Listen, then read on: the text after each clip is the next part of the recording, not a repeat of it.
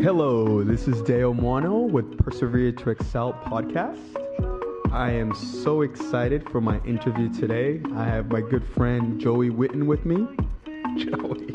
What's up, Joey? What's happening? How you doing? I'm good, man. I'm good. How are you? I know, I just called him Joey. He's used to... Maybe he's 7 people on Earth that are allowed to call me that, you being one, so... You know what's funny? I feel like every time when I say your last name, I always have to add the we in front of Joey. Yeah. Even though I always say, hey, what's up, Joe? How you doing? Right. No, it's all good. Awesome. Well, Joe, thank you so much for joining me today in this amazing snowy day in New Hampshire. I know, man. How you feeling, man? How you feeling about the snow?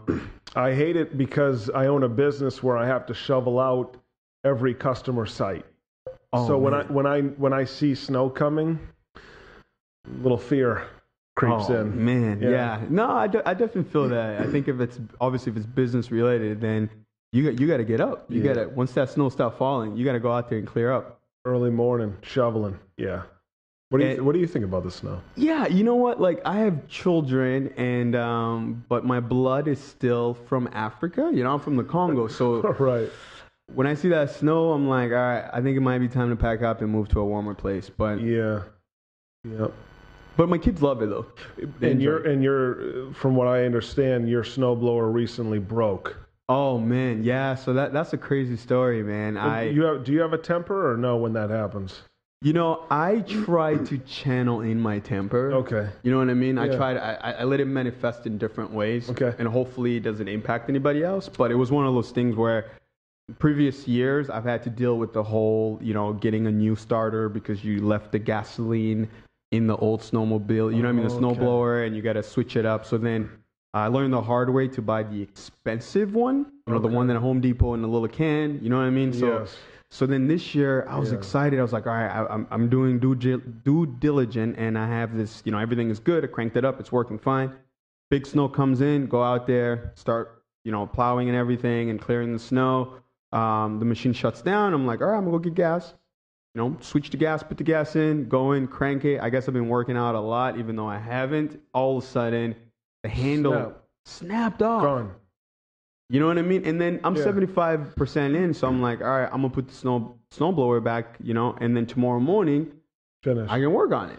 Here's the problem. That next morning, we got more snow than the first day. Exactly. Yeah. You got like 12 inches, you walk outside. You can't even see your cars. You know what I mean? So I stepped out. So that when it was 75%, 15% of that, 25% of that, I just kind of manhandled it with my hands. So that next day, I went outside and I was like, oh, snap. Yeah. You know what I mean? And it was one of those things where it's like, the wife and the kids are inside the house, like they're counting on you to take the snow out. You know what I mean? Like, Dad's out there showing. This is it. So that's why you're there that day. That's the only reason is to make sure the snow's gone. Exactly. They don't need you for anything else. Nothing at all. You know what I mean? They're in there, drinking hot chocolate probably, doing their thing. If you look at the house, you can see them in the window looking at you. Yeah, they're waiting for the, Exactly. So then I come out, I'm like, bro, I don't have the tools. I don't have the right tools for this. Like, I brought my toolbox here. It's actually here in the shop. Okay. And I'm sitting there, I'm like, all right, I'm going to go to Home Depot. So I went to Home Depot, went to the technician, the service place where you rent stuff. And I'm not even making this up. And I go up, look at the guy, waited probably a good 10 minutes until he was done helping the dude in front of me. Sure. My turn, he's looking at me, like, sizing me up. I'm like, hi, sir. I think I said sir. That's your first mistake. You know what I mean? Yeah, you got to say. He's going to take advantage of it. No, you got to say sir. No. I'm going to, listen, this is what we're going to do. My string broke. Right. I need you to fix it. So that's what I was thinking in my head, but that's not what came up. So I said, hello, sir. Hey, I was thinking, no. He said there's a 14 days wait period if you got a snowblower. Wow. So then I was like, no. I'm not planning on dropping it off. Got you. I just don't have the right tools. I'm trying to take this screw out. Yeah. And I was wondering if you guys got tools to help me out. Yeah. Straight up, he looked at me and he said, I don't think we got those tools. So I was gonna tell him, hey, at Home Depot. At Home Depot, right? You know, at the rental service area where right? they repair. Right. Okay, go ahead. So I'm following. so in my head I'm like, okay, so I'm trying to tell him, can you just come out in the car with me? So you can, right. Because I don't know how to describe. yeah. I don't know how to describe like this, what type of screw it is. You know. So could you come to I have hot chocolate. No, come to my house. Yeah, right, technically, you know, I parked in the car, you know, right close to them. So, yeah. So he goes and he says, you gotta go to, I think it was called like Steel Smith or something, Huff Steel or something. It's on Mammoth Road. Okay. You go there, they'll help you out. And at that point, I was like, I know exactly what you're talking about. I was like, hold up a second. Why is this happening to me right now? Like, I came to Home Depot. Like, you guys are supposed to be helping me solve this issue right now, and you're sending me somewhere else. Right. So now listen, I get in my car, and I even had that shop on my GPS. Yes. And then I'm like, all right, I'm gonna stop by Sullivan Tires and ask if they have it. Yeah. So brilliant. So instead of going to Sullivan Tires, I decided to go into AutoZone. Okay. Because I'm like, you know, that. Yeah. Why? Who is Sullivan Tires going to take their time to help me? Yeah. Go to AutoZone, you know. They got some tools. They got some people exactly. there. So I walk in, and the guy's like, I'm like, can you just please come to the car with me real quick so you can see what it is? Yeah. He's like, well, I'm the only one in the store right now. There's another gentleman outside. I go out. This other gentleman is helping a lady who's windshield wipers. Yeah. So at that point, I'm like, I'm just going to go to Sullivan Tires. So I walk in Sullivan Tires. I'm like, guys, hi, how you doing? I got this snowblower in the car. I'm having a hard time taking the screw out manually. Is there any way you can help me? The guy's like, it's in your trunk right now? I'm like, yeah, it's in my trunk. And the guy's like, all right, I'm going to come out. So he brings an Allen wrench and this other stuff, puts it in, and he, you know, start cranking a little bit, and it gets loose. And he's like, Dale, you're good to go. So then I had to go back to Home Depot just to buy another Allen wrench, because now I knew what I was looking for, because I didn't even know what I needed. Yes. Bought the Allen wrench, came home, cranked it up. Anyways, make a long story short, I ended up solving the issue. Long story short, folks, Sullivan Tire, sponsor. Okay? 100%. If you don't sponsor, you got issues. Home Depot, you're rejected. We don't want you. It's such a wild thing. Anyways, but yeah, so you know that was my my 24-hour ordeal, and I ended up making a little video on it because I actually made the video because I was actually reflecting. Like as I was making the video, I was reflecting on how I was feeling at that moment. Right. Regarding this whole entire ordeal. So I didn't even get to work until 11 o'clock. Right. You know what I mean? But it's just part of life. You know, sometimes you just got to... Yeah, I think you're a bigger man than most. There would have been swearing. My snowblower would have been in the middle of the street. I would have called out of work. So I think you went above and beyond. Thank you, man. Thank you. I appreciate Congratulations.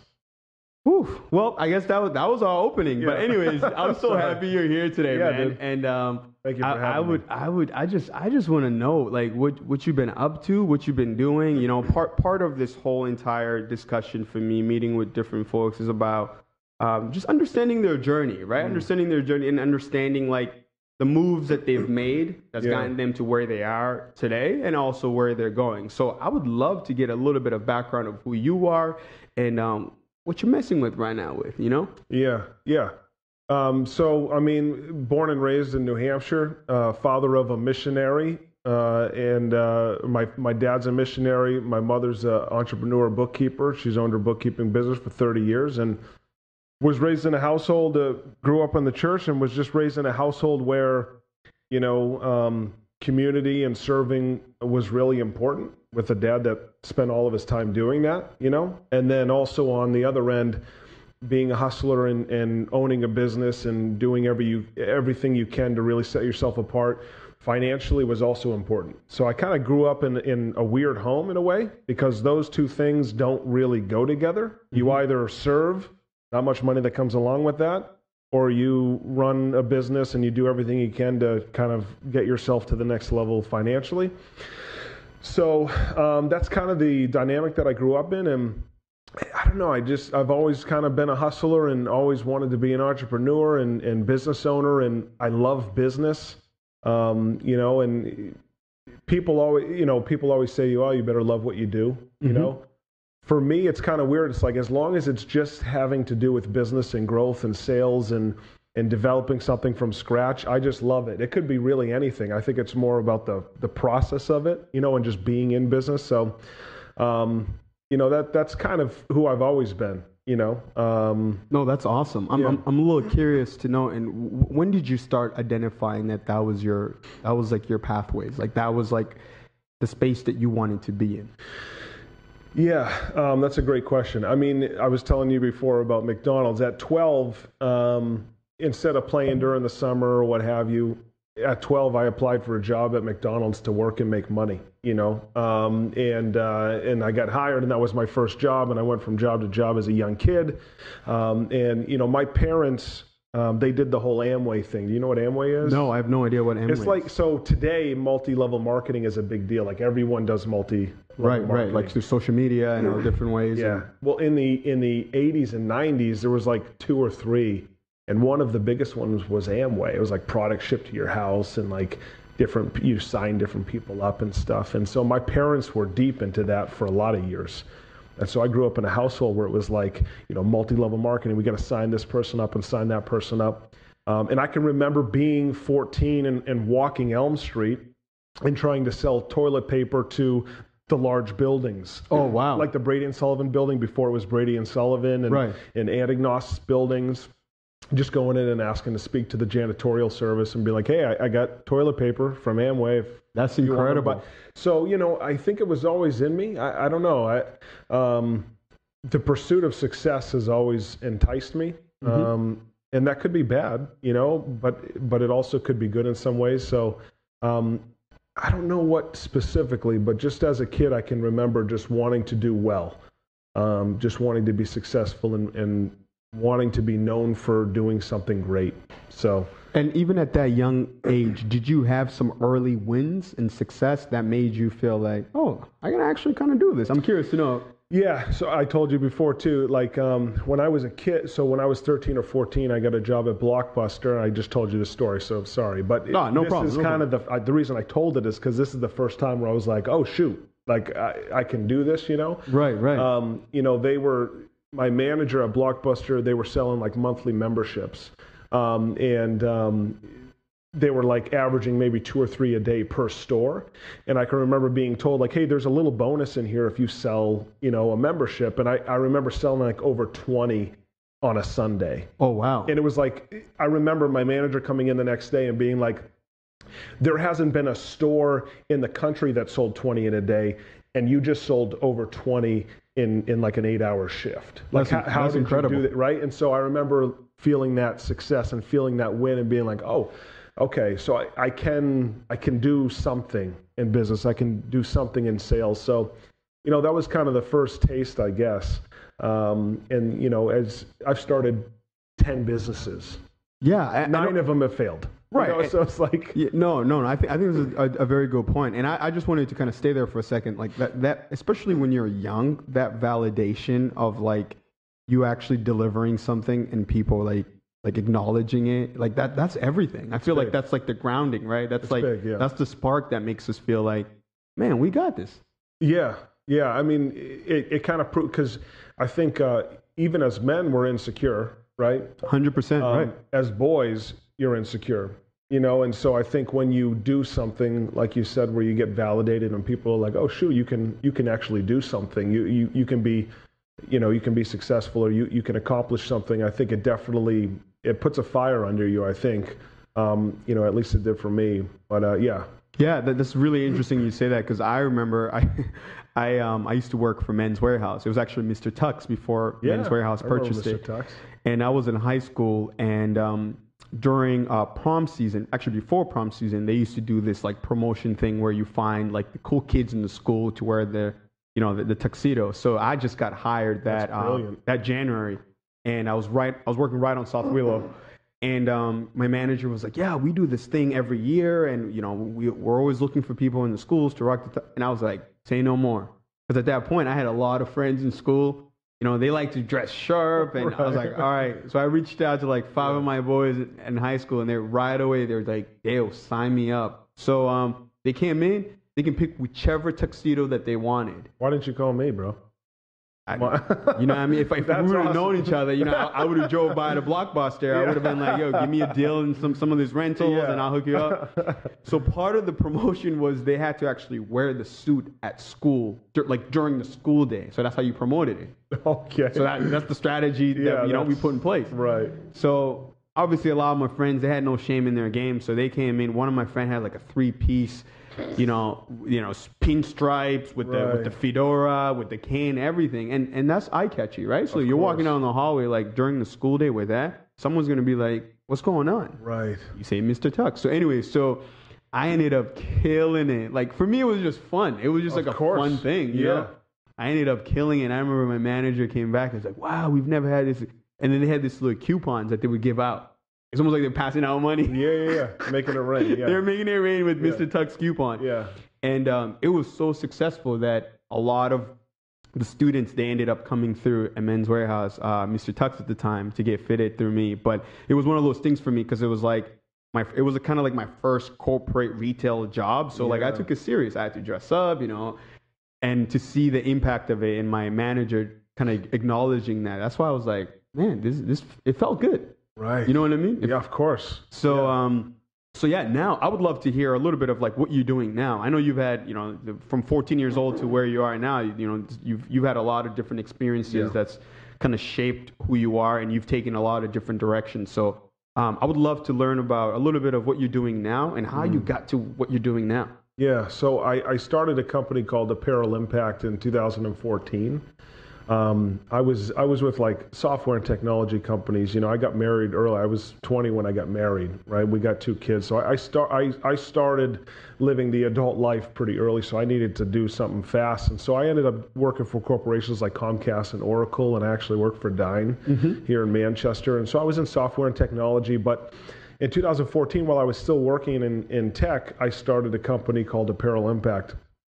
And it's a textile recycling company. So we recycle clothing and shoes and accessories like purses and backpacks and all that type of stuff. Because, you know, 85% of Americans throw their clothes in the trash. That's a basic statistic. It's been like that for at least 10 years. It's pretty bad. It's real bad. Yeah, it's an average of 75 or 85 pounds of clothes per person in America end up in the trash. Wow. So it's a crazy amount. And I did the math one day, and I'm like, if every American recycled their clothing, I think we'd create like 450,000 good-paying jobs. It's like almost 500,000 good-paying jobs in America if just everyone decided to recycle their clothing or donate it rather than throw it in the trash. So anyways, a friend of mine in 2014 brought it up to me and was like, hey, listen, I worked for a company that recycled clothing when I was a kid. It's a cool concept. I know you're an entrepreneur. You're looking for new stuff. So I started to look into it, and I liked the idea. I thought that from what I saw in the industry, it's almost like automotive shops. You go into an automotive shop, it's dirty, there's no coffee, you know, it's not a pleasant experience. And in my industry, that's very similar to what you'd find. People that don't run their businesses well, the branding isn't there. There's a lot of people and companies that are corrupt in my industry. And so when I saw that, before I started, I said, you know, I think I can do it better than what most of these competitors are doing. I think I can brand better. I think that we can impact the community in a big way, which none of them were doing. You know, they say they did it, but none of them actually did it. I said, you know, I think we can pay our guys more if someday I end up getting employees, which now we do, but when I first started, it was just us. Right. And so I just looked at an industry and I was like, you know what, I think I can do this better than most of what's out there. And sorry for interrupting you, but what was like the spark? What was like the deciding factor, right? If you can reflect on all those other different things that you've named, you know, your friends telling you about this industry and you start doing some research on it. Like, what was the spark? What was the thing that made you feel like, all right, I'm actually going to go for it? So I think the spark was me trying it. So I went door to door in 2014 with a pamphlet that said, I'm recycling clothes. I'd like to pick up on Sunday. So you wanted to test it out to see if it was actually viable. Yeah. You know, is there really enough clothing? Like what I'm reading about, is there that much clothing out there? Number one. Number two, is it a viable market? Like if I made a phone call and said, listen, I have a bunch of recycled clothing. It didn't end up in the trash. Is there a market for this? Is that going to be an easy phone call? Are there buyers for that type of stuff? And so I tried it, and I collected like 350 bags in a week of clothing, of just me going door to door and handing out a piece of paper with a trash bag. And so that proved it to me. I was like, okay, so there's not only a market for it, but there's enough clothing out here where it really is ending up in the trash. Why not start a business that has an impact on the environmental end of things, on the community end of things, economically? So I tried it out, and it worked. I was like, okay. So I built bins out of wood and shingles and vinyl siding. Wow. And I placed 4 bins out there in Manchester to test it out. And I went back the next week, and there's 20 bags of clothes in each bin. That's incredible. So there was definitely a market, meaning there was a demand there. People had clothes just sitting around that were ready to give it away. Yeah. And so that's when I was like, okay, I think I can make this a legitimate business with an impact to the community, which we've done, for almost 5 years now. We on average clothe anywhere from 2,000 to 3,000 people a year in New Hampshire and Maine.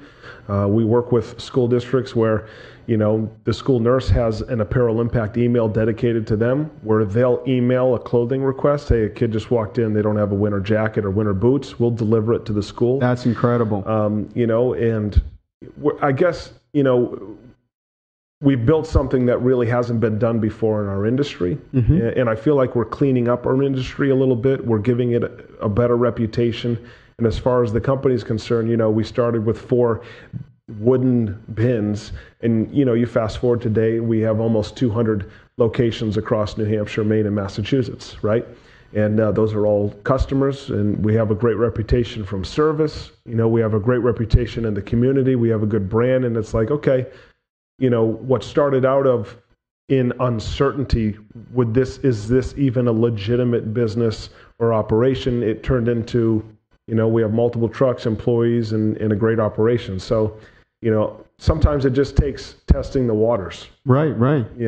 And I'm a big believer that, I constantly meet so many different people that have different ideas, and I'm always like, bro, you got to have your own sandbox. And it sounds like you had your own sandbox. So that whole concept of a sandbox means you have your own space to play around with that idea that you have in order to even see like what comes out of it. Yeah. Where most people, they want everything to be perfect before they execute.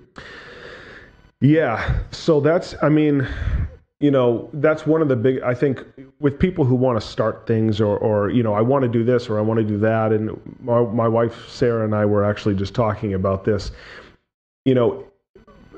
I don't know. For me, I don't relate with that concept. Mm-hmm. If I come up with an idea or if I want to do something, I just dive in and do it. Failure isn't negative. It's just a learning experience, and you're just going to do it better.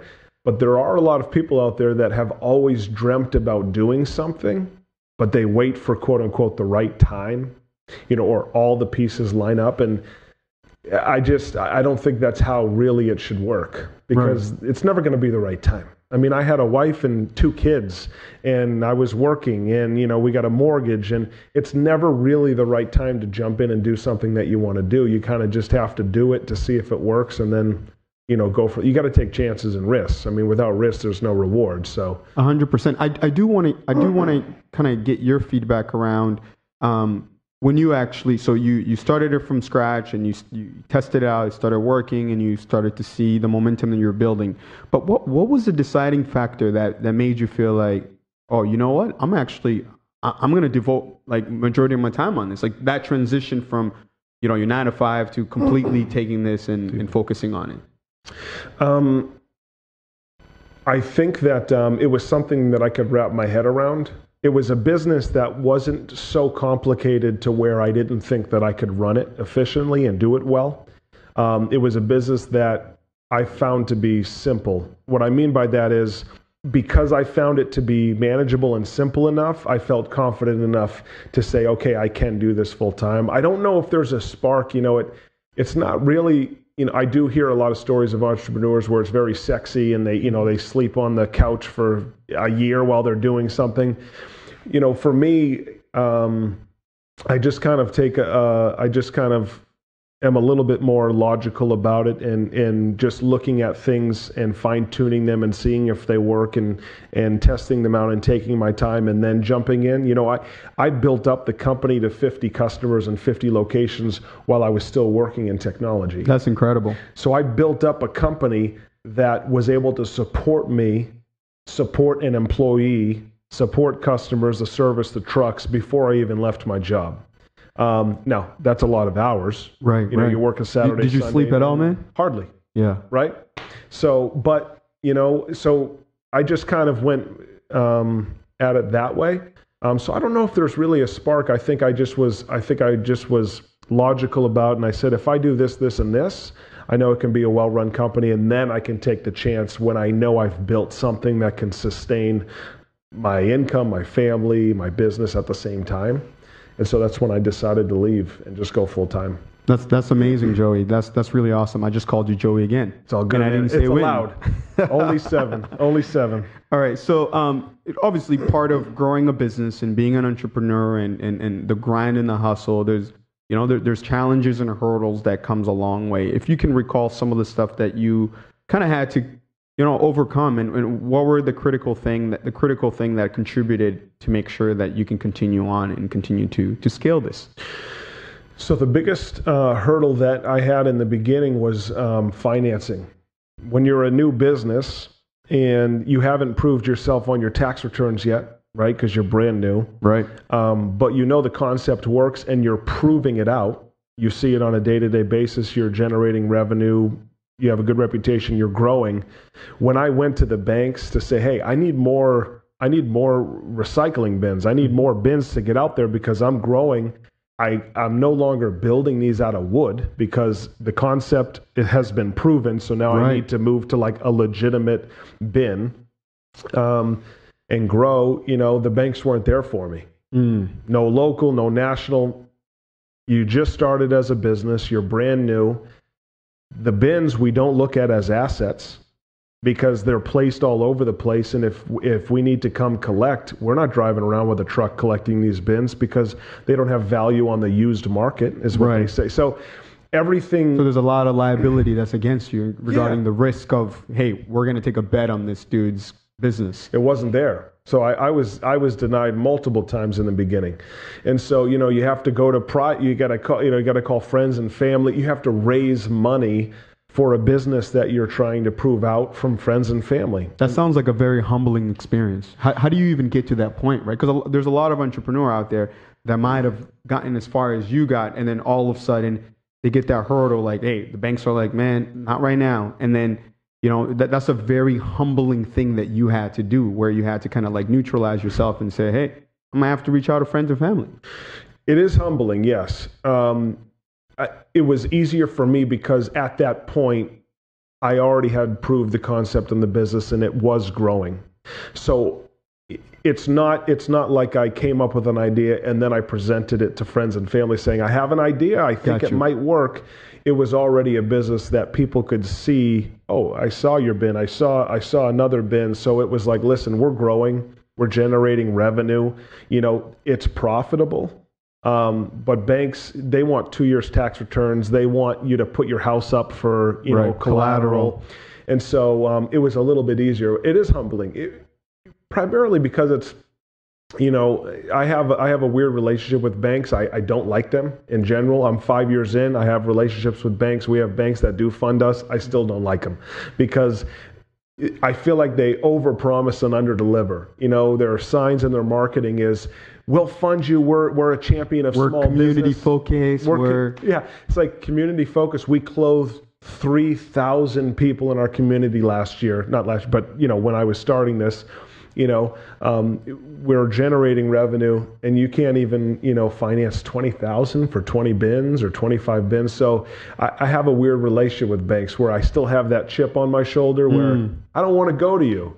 That's how I feel. Yeah, that's a very good point that you bring up. It seems like there's definitely a disconnect between how corporate entity like banks, how they position their narrative to the masses, right? Like we are inclusive. We're going to work with you. We have programs and packages that's differential than others. But then when you get in the weeds, you're just like, bro, I feel hopeless right now. Like, what, I shouldn't even come here. You know what I mean? Almost kind of embarrassed a little bit. Well, it is embarrassing. I mean, because you're meeting with other people in the community. New Hampshire, for me, it's a small community. Everyone knows each other. Very small. Number one. Number two, you're meeting with someone at a bank that really doesn't make the decision. They have a piece of paper of specific guidelines. They got a protocol. That's it. Yeah. So, there's no flexibility. It's not like you and I like, hey, I'd like to buy some sneakers off you. All right, can you go like 65 instead of 70? There's none of that. Right. There's no bargaining. Nothing. So it's like, hey, sorry, can't do anything. So yeah, it's embarrassing. It feels like a waste of time, and it's funny because as we've grown as a company, we are bankable. We can get finance for certain things, and it's still a weird discussion. Even 5 years later, it's like they're asking the same questions, and they look at our bins as they're not assets. It's like, not assets. It's like, on the used market, competitors will buy these. You can prove it out. And it's still the same discussion. But you're right. I do feel the same way, where they're marketing to the masses when really they're looking for like 1% of people that are wanting funding. Right. The criteria of what qualifies is not as inclusive as it's presented at all. But you've overcome all those challenges, yes. And you're on the other side, and now you got a team of folks. You got you got a whole operational happening. So what's the goal as you continue to move forward? The goal is really to continue to grow.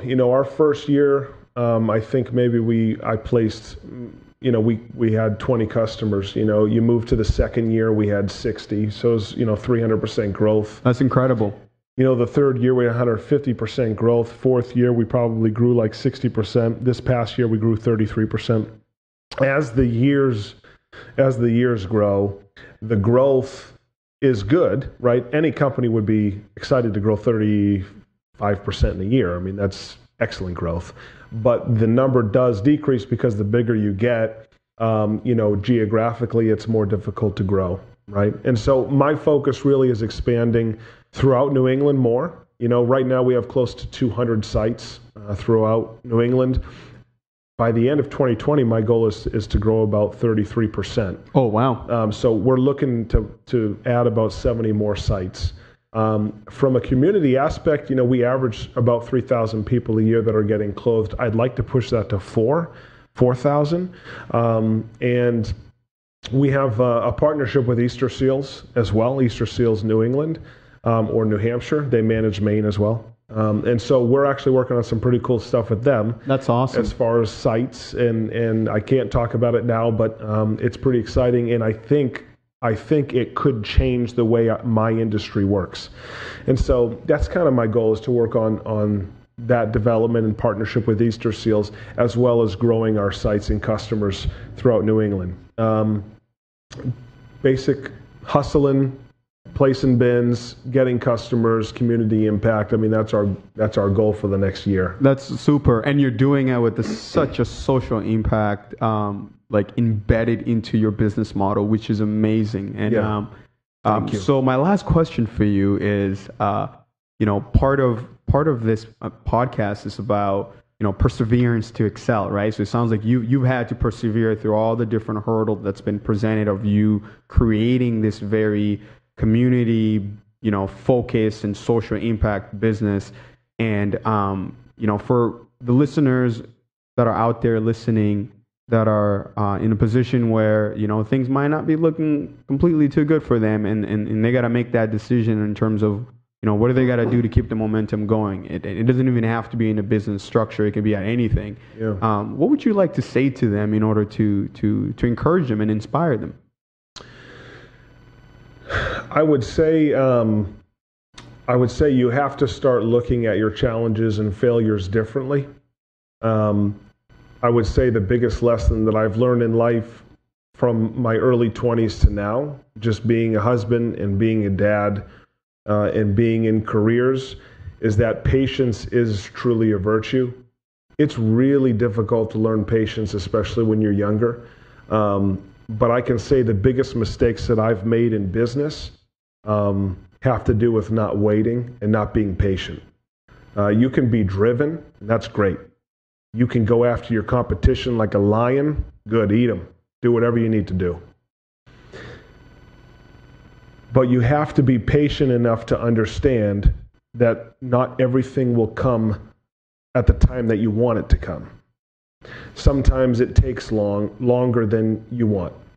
And I think that if you can develop yourself to be patient enough, I think that you'll win more. That's just been my experience. I know, when I was at Comcast, I was doing extremely well, better than some of my peers there in the same department. They're getting paid more than me. So I said, I'm leaving Comcast. I'm going elsewhere. Where if I had stayed and been patient and had really just kind of proven myself out more, I probably would be much farther along in that corporate career than I was than when I moved. And so, you just have to sometimes wait for the right thing to happen. And as long as you're driven and you keep pushing along, that's fine. But that would be my biggest thing is like, you know what? Keep driving, keep hustling, keep grinding. But it's okay to be still and just wait sometimes, And I always got to follow up. So when you're saying that being patient, if you can reflect on your experience, what grounds you in that patient process as you're being patient? What's grounding you, right? Because patience is sometimes it's waiting, right? What grounds you at that moment in order for you to hang on and hold on? The experience of knowing what it feels like to act too fast when I wasn't patient and lose out. So maybe whoever's listening, they got to lose out 2 or 3 times because they weren't patient enough to realize that it's okay. That's what's going to ground you is that experience.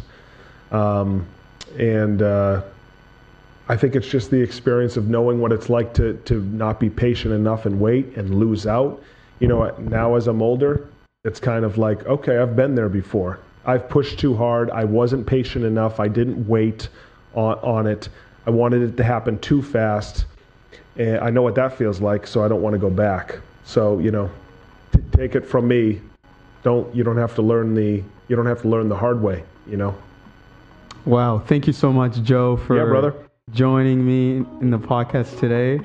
And thank you to all the listeners. Keep following and sharing Persevere to Excel podcast. Thank you, brother. Thank you.